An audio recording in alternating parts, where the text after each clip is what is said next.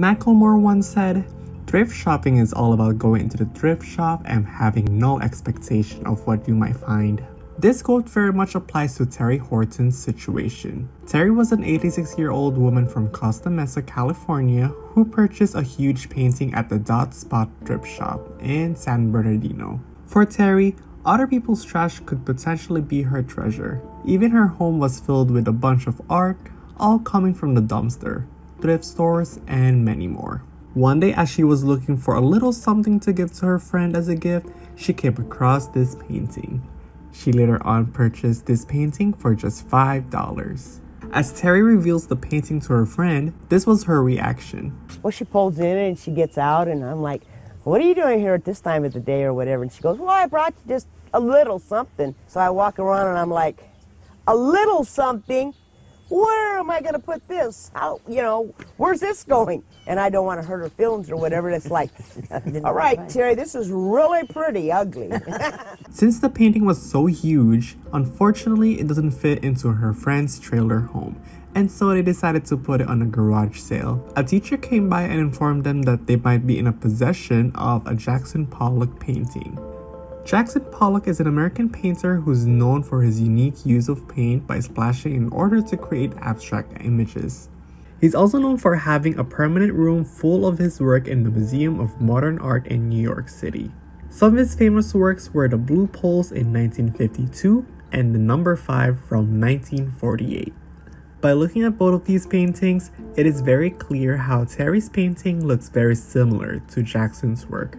As a result, Terry wanted to put it on sale. She believes that this painting is worth more than $50 million and also believes that she'll be able to sell it within her lifetime.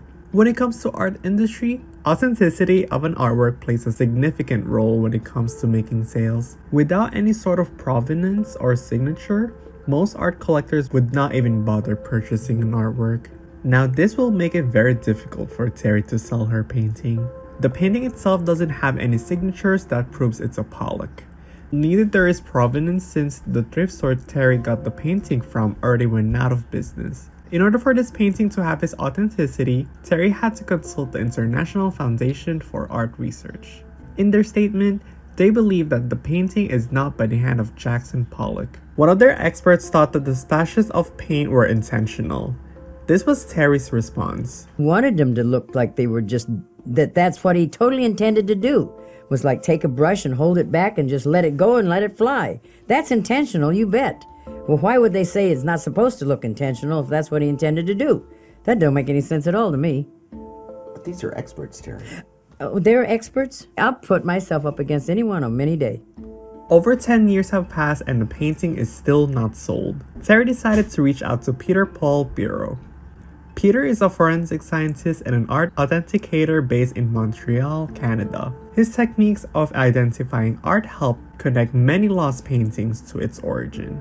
I look at a painting almost like a crime scene, but not who committed a murder. I'm looking for who committed the art and under what circumstances.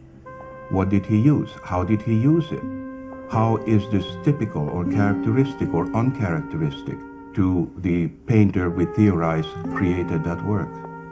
In hopes of finding any clues proving Terry's painting is real, Bill Page, who's Terry's son, flew Peter to California in order to investigate the painting. As Peter observes the painting, he notices that the back of the painting, there appears to be a fingerprint. This raises another problem since Jackson Pollock was never in the army, nor did any crime. There is no other source of fingerprint they can compare it with. He immediately came to a solution of going to where all of Jackson Pollock's work was made, which is located in his studio at East Hampton, New York. At the studio, Peter observed the surroundings, the floors, walls, just to find a fingerprint. He wasn't able to find anything until he came across a blue pail of paint. Fingerprint on a blue paint can. On the left is the fingerprint from the back of Terry's painting. On the right is the print from the can of paint in Jackson Pollock's studio. The bifurcations described by André Turcotte are outlined in yellow. And when the two prints are brought together, it is apparent they are one and the same. From these two images of the fingerprints shown, the lines and cracks of the fingerprints show its similarity, which proves that Terry's painting was by Jackson Pollock. Even though there's a clear evidence that the painting is by Pollock through fingerprints, in the art world, fingerprints don't mean anything. In addition to the fingerprints, they also found acrylic in Pollock's studio which matches the chemical compound that's found in Terry's painting. With all this evidence providing relationship between Pollock's studio and the painting, the experts didn't change their minds about the painting. There's no question that this thing is not a Jackson Pollock. And every top-notch person you're ever going to talk to will say the same. And if this thing is going to be marketed in any way that there's a chance that it really is real, that's dangerously tipping on fraud. Terry was left ignored by the art industry, and so she decided to reach out to Todd Volpe, an experienced art marketer who's willing to help Terry sell her painting, in hopes of regaining his reputation back in the industry after being imprisoned for fraud. As Todd went on to market the painting, he was receiving the same response as every other art collectors. We offered the painting to Steve Wynn, Ken Wynn, Bill Gates, David Geffen, lots of different people, and the answer is always the same. Until you get authenticity on the picture, until you get the art world to say it's okay, we're not interested. Art collectors rely on experts all the time when it comes to validating artworks without considering other evidence such as fingerprints and chemicals found. For example, the Campbell scan by Andy Warhol was considered fake by the experts until they noticed at the bottom of the can that it has a signature by Andy Warhol himself. I challenge them to prove that it's not a Jackson Pollock. Everybody's saying prove that it is. I'm saying prove that it isn't. The system should change as these experts ignore forensic scientists when it comes to validating art.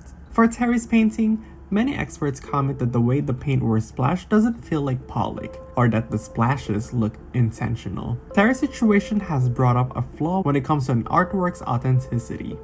Experts need to start using forensic findings as an evidence for validation. If forensic scientists can trace people's fingerprints and also used to identify crime, then it is safe to say that these scientists can also prove where lost artworks came from. In reality, no one really knows how artists plan to make their artwork look besides the artists themselves, and no one can really know one person's intentions when it comes to art. This change, however, will be difficult to be implemented as most art collectors are from older generations, in which they rely on paperwork to identify an artwork's authenticity or person-to-person ownership tracing. Unfortunately, in July of 2019, Terry Horton passed away at the age of 86 without getting to sell the painting.